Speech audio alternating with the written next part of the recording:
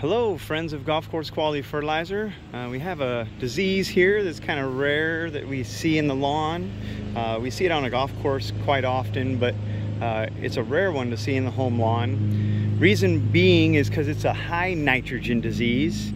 So if you notice, if you look at this, the grass looks nice and green all around it, and then it's got this patch in here. So how to identify brown patch? And that's what this is. It's brown patch. There's a lot of different, ring diseases, and brown patch is a rare one. But nice thing is it doesn't typically kill the grass. It just makes these weird, ugly little circles like that.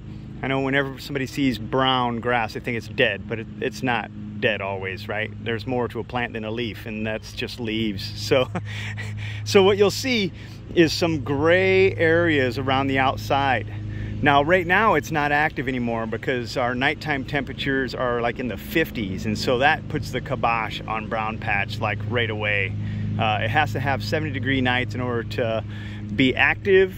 You'll see in the morning, you'll see this like white or this gray smoky little edge around it. That's the mycelia, the fruiting body, which makes it continue and know that it's active. There's no longer that with this. And it's just a neat disease because it's rarely seen, at least it's neat to me as a turf scientist, right? But it looks similar to Pythium as far as like the way the leaves kind of look a little gray and laid over and stuck together. But that's not the case here. It's got a ring, and so Pythium's gonna be in a spot, not a ring.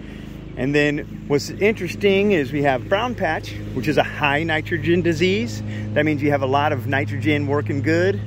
Then we go across the way. Now you'll notice the grass over here is a little bit more yellow looking. It's a little less nitrogen, and hence we get the other disease that happens at hot weather, and that's the dollar spot. So here we got dollar spot. You can tell because it's bleached out. It's more of spots, hence the name, spots, right? Not rings.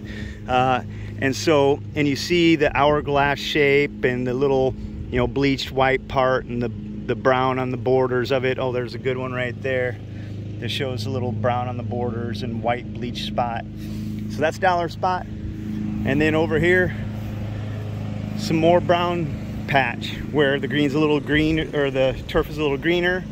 Here's some of that. It looks like it's getting laid over and looks all kind of silly in there. Brown patch. It looks crazy.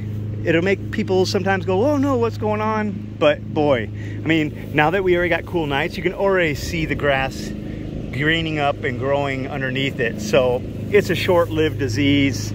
Doesn't happen very often, about once a year on a golf course or twice.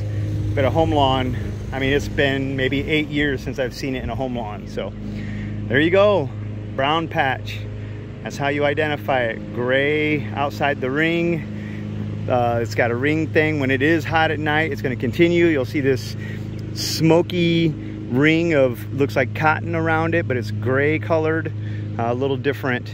With other ring patches like summer patch, you'll see it's completely dead around the ring, and that's because it's droughted out. And that appears when it's just drought times. This one only happens when it's wet for a real long time and in the 70s at night. And so there you go, brown patch. That's a rare one. How you get rid of it?